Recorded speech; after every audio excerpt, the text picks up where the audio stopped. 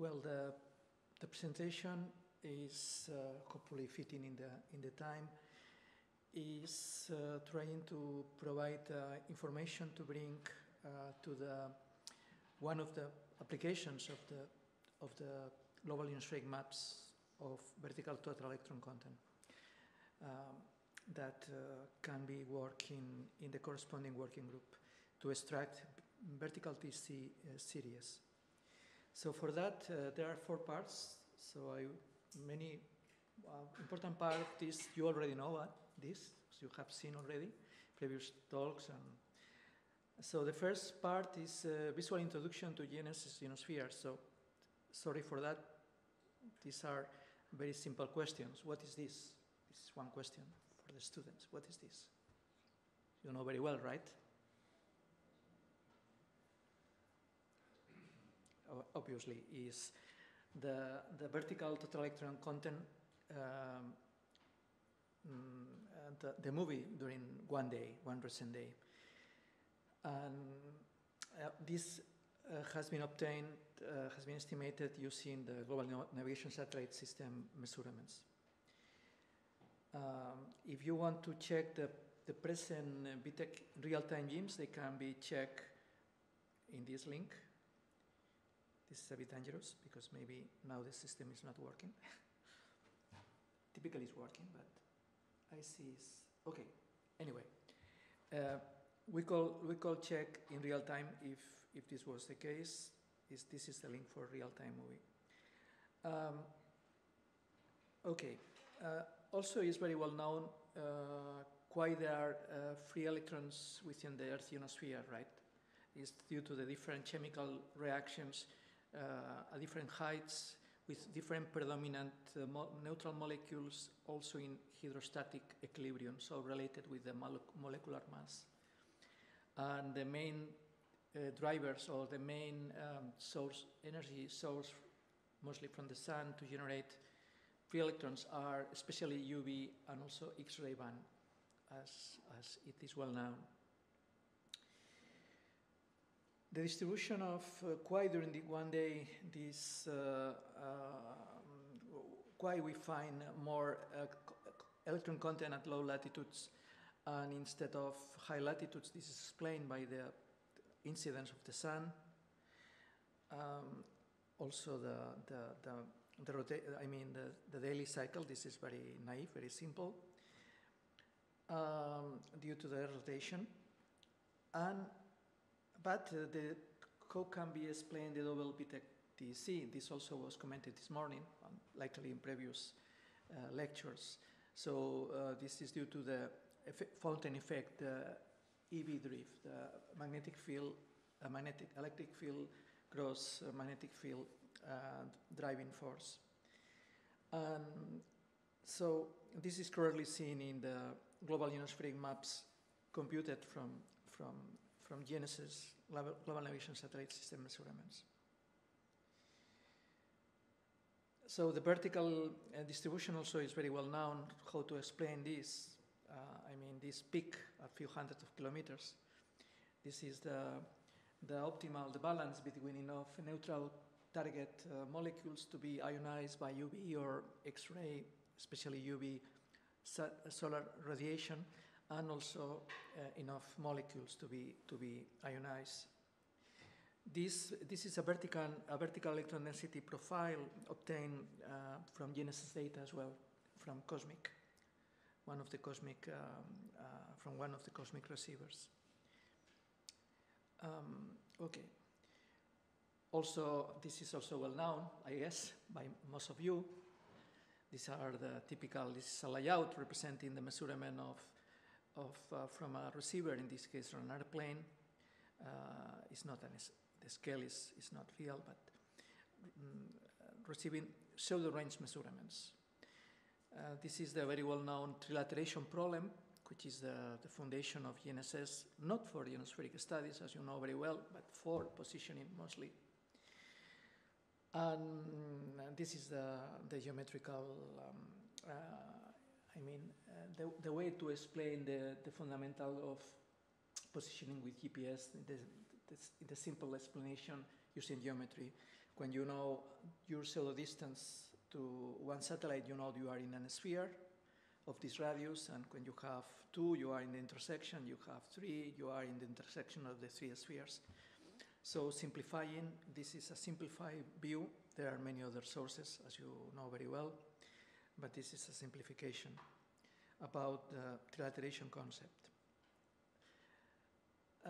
At the end, there are 2 kinds of observations in GNSS. The preferred one is the carrier phase, because it's ambiguous. It is the integrated Doppler effect, so when you start integrating, your first value is a fraction of a cycle. But it's very, very, very precise, much more than the pseudo range. The time marks, the apparent time of the time of arrival of the signal, the travel time, apparent travel time, transmitter receiver of the signal multiplied by the light of, by the speed of the light. In this plot, we can compare. We can see the noise. In blue, we have differences of pseudo ranges into frequencies for GPS, P2 minus P1.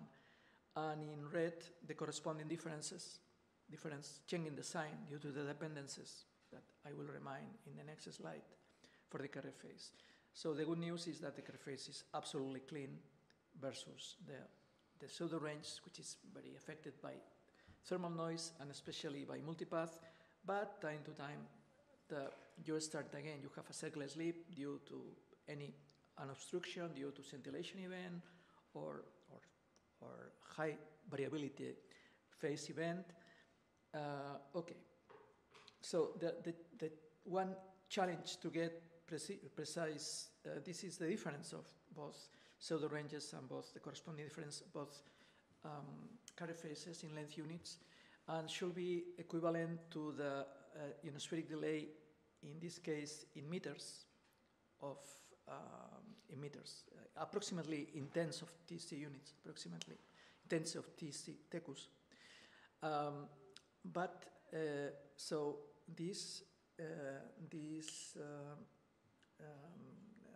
the challenge is, if you want to avoid the noise of the pseudo range, you need to estimate these values. You need to estimate the ambiguity, as it was commented before by Luca, to try to be as close as possible to the actual slant EC, to get a calibrated slant EC as accurate as possible, or as consistent as possible.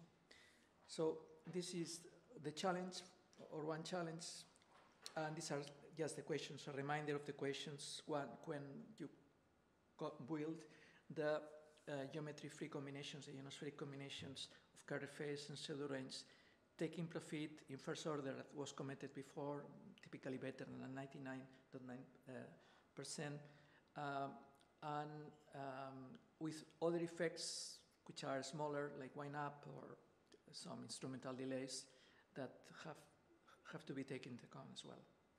So this is the scenario in very compressed way, let's say. But the amazing thing is that we have, as it was commented before, thousands. I wrote here more than 1,000, but thousands of permanent receivers working 24/7, hundreds of them working in real time, and you get the observations from the Arctic to Antarctica, from the other opposite side of the Earth. The observations of these receivers working, for instance, for the real-time International GNSS Service are gathered with a latency of less than 2 seconds. So in less than 2 seconds, you have the measurements in your computer. So it's amazing. And more than 100 transmitters with the 4 constellations. So, I mean, we have an actual scanner, and this is that is supported, that we call GNSS ionosphere. This is one way of defining it. The effects and computation of the distribution of the free electrons, in particular, using GNSS measurements. Okay, so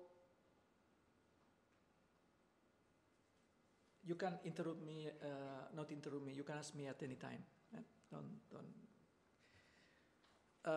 Part 2, access to UPC and SAT global ionospheric maps.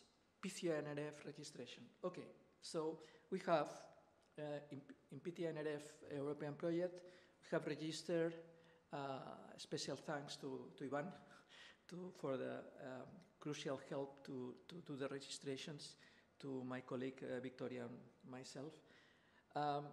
We have, there is the access of global BTEC maps, GIMs, computed every 15 minutes since the end of '96. So this means around 1 million of global BTEC maps continuously every 15 minutes since then. And this means there are more than 5,000 BTEC estimations over every map, so more than 5,000 million BTEC estimations computed so far, and it's growing. So the idea is, here is just a very summary of how to access to the data through PITHIA-NRF facility. Before that, I'm showing the global electron content, the total number of electrons. You can integrate the BTEC over the sphere, over all the directions from the GIM, and you get a very interesting global electron content. This was proposed by Professor Afraimovic almost 25 years ago. And you can perform spectral analysis, and also you can see how well correlated are the spectrum of the JEC with the spectrum of the KP, for instance. It's something that we have shown recently, and also in a recent paper. How these GIMs are computed before providing the link through PITHIA-NRF. We are computing, remember, the main issue is to estimate the carrier phase ambiguity. Not only the jump, but the absolute value to be able to have a calibrated slant TC as accurate as possible. Not only precise, but also accurate, coming from the carrier phase. So what we do is to maybe it's a bit small and cannot be seen properly. We use the way to, we don't use the pseudo-range data to estimate this ambiguity, which is the typical approach, the phase code leveling. We use the phase tomographic model leveling. We can call it this way. I mean, we estimate simultaneously, we divide the ionosphere in a partition of voxels with not too many layers, 2 at least, to provide freedom to the model to estimate what is the vertical row distribution of free electrons, avoiding the assumption of the typical assumption of fixed height layer. And we estimate simultaneously in a forward Kalman filter, it was commented this morning as well by Ivan, in a forward Kalman filter, estimated simultaneously the mean electron density of the illuminated voxels and the carrier phase ambiguity of every transmitter-receiver pair without cycle slip. Because it's checking, the software is checking all the time if there are cycle slips. No cycle slips, the ambiguity is constant.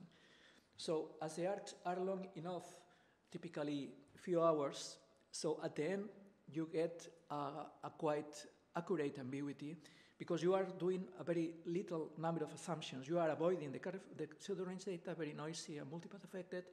You are avoiding the hypothesis of fixed height layer. And this provide, at the end, we get this ambiguity. We subtract this ambiguity to the ionospheric carrier phase combination that we have shown before, an example, and we get the calibrated slant TC. From this calibrated slant TC, one for every pair of observations, it transformed to the vertical using the common adopted, the convention of 450 kilometers in IGS. It's a convention. It's not real, but it's a convention. And we convert these values in individual BTEC values, which are interpolated. These values are interpolated with Kriging. So this is also related with, I guess, Ivan's talk this morning. We don't interpolate the BTEC values directly. First, we make a first model using one interpolation technique, which is called splines. We realize that the errors had a certain decorrelation function. If the errors in points which are closer regarding the first interpolation were very correlated, but if you move far away, we got the decorrelation function. It's called the semivariogram in Kriging terminology. And the Kriging works very well for interpolating, much better than splines or other techniques that we tested before. And this is basically the way in which these GIMs, in what these genes are generated, is summarized in this layout. Yeah. Okay, this is that we use at UPC on SAT since the end of '96, and also we are able to use, of course, to combine other kind of data, also Doris data, not only GNSS, Doris measurements, and also measurements from LEOs, radio occultations. And this allows to increase the resolution, for instance, in vertical resolution. Okay, so in order to access to these GIMs, so in these slides, I'm not going to spend too much time on that. It can be, it's summarized how to access from browse data collections. You can find GIM, global ionospheric maps, and you find this description, and you can push the URL. Is located in one of our servers, so you can push directly the server. The link is growing, is a growing data set, and you can go to the year. A directory is the year, and another directory is the day of year that we call DOI in the terminology in GNSS, day of the year, and also with, yes, for redundancy with the year, month, and day, and the extension of 15 minutes. So you can go there, and the information is provided in UNX format, which is also provided the documentation. And that's all basically. I'm not going to enter. We can maybe in the exercises we can see in some detail the UNX format directly from the data. Okay. The third part. Okay, these GIMs, these global ionospheric maps, okay, can be. We have the monitoring with GNSS of the vertical total electron content for the overall ionosphere, interpolating an increasing number of measurements during more than 25 years. But what else? Can this GIM be useful beyond the direct usage of the BTEC or the direct monitoring of the ionosphere? So a couple of recent applications, we have shown a couple of recent applications. First, to generate maps, in fact 3 maps of the 3 components of the BTEC gradient. So you can build the latitudinal gradient, the longitudinal gradient, and the temporal component of the gradient for the BTEC, for the GIM. And this is something that is appreciated in particular for civil aviation, because this is one parameter, one magnitude which is important regarding the metrics of availability, especially integrity, accuracy, and continuity. And the other application is the definition of the ionospheric storm scale. Let's go first to the gradient. The gradient is very simple. I mean, also we validated versus the DLR, the work of the DLR colleagues from raw data, Norbert and Manuel from DLR. They used raw data, and the challenge was to see if our 15 minutes time resolution GIM and 5 degrees, 2.5 degrees resolution in longitude and latitude was enough to capture realistic gradients compared with the gradients obtained by the other colleagues from raw data. So the computation of the gradient, I'm not going to bother you, is quite simple. And I'm not going to show you the summary. The agreement was quite good. And this is an example of for instance, of application for the longitudinal gradient, the two first plots in quiet and stormy conditions around St. Patrick's Day storm. And the bottom ones are the latitudinal component of the gradient in both scenarios. So this is one application. Another application that for me can be still more interesting is to define a map of ionospheric storm scale index. So not just is the extreme of to have one index, global index like KP or JEC spectrum, but is to provide what index for every pixel in the map. So to generate this map. So that we did was to implement, to see if the GIMs were able to support the implementation of the ionospheric storm index developed by the colleagues Nishioka. This is the paper, reference paper, Nishioka et al. A new ionospheric storm scale based on TC and FOF2 statistics. And they use raw data directly, or direct measurements, and the challenge was to see if the GIMs were able to support it. So how it is defined, we kept the same definition. So the relative variation of TC with medians is computed at every voxel, or every, sorry, not voxel, grid point. We have PTEC here, we have a GIM.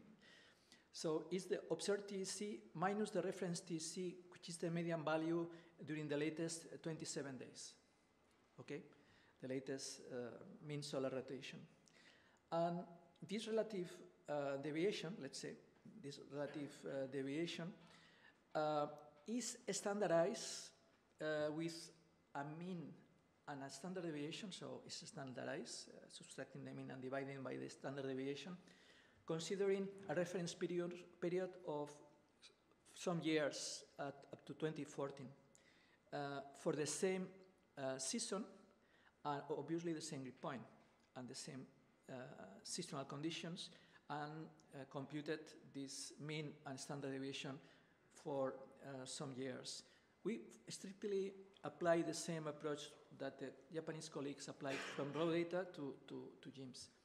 And the result, and in this way that you get at the end, is a sort of semaphore following the classification with raw data up to minus +1 is quiet conditions, up to 3 moderate, 1 to 3 moderate positive storm, 3 to 5 strong positive storm, above 5 severe positive storm, and not exactly symmetrical, but other boundaries for the negative, moderate, strong, and severe negative storms.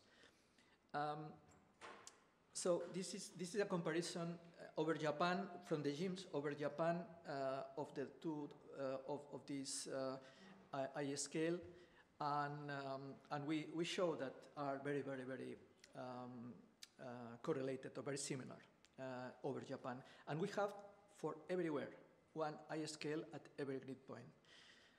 This is one example for one quiet day. This is one quiet day, so the colors are around green, slightly blue.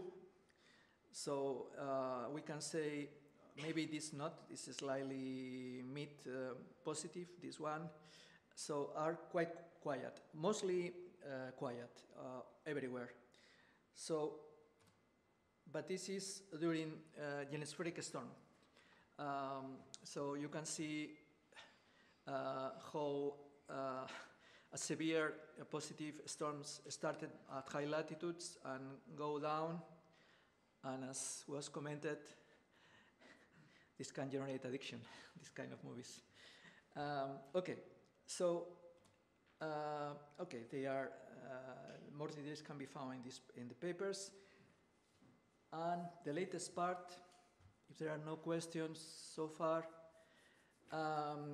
is that I have in mind for the working group on the GIMs. So the working group of the GIMs, the target is in principle is simple, but as it is practical, sometimes the practical things, the first time, the idea can be simple, but maybe is not so straightforward. So I will try to summarize the basic things.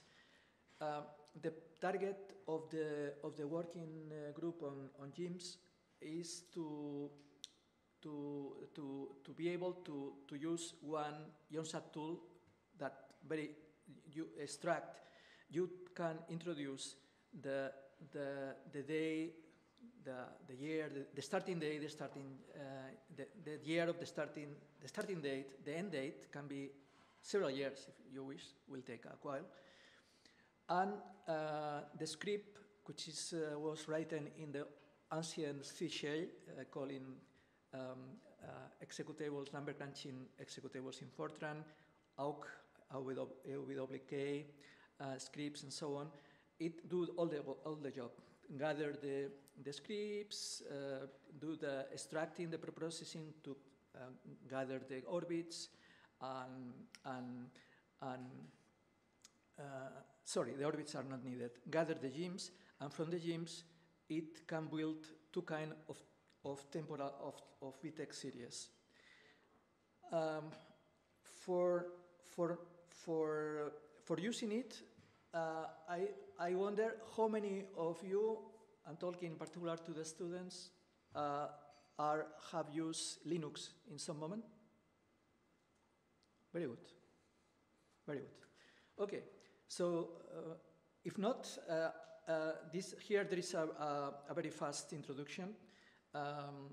Just to have in your laptop an emulator of Xterminal emulator, and I will provide, this is not the server that we will use, I will provide you the Cabrera, is a different server.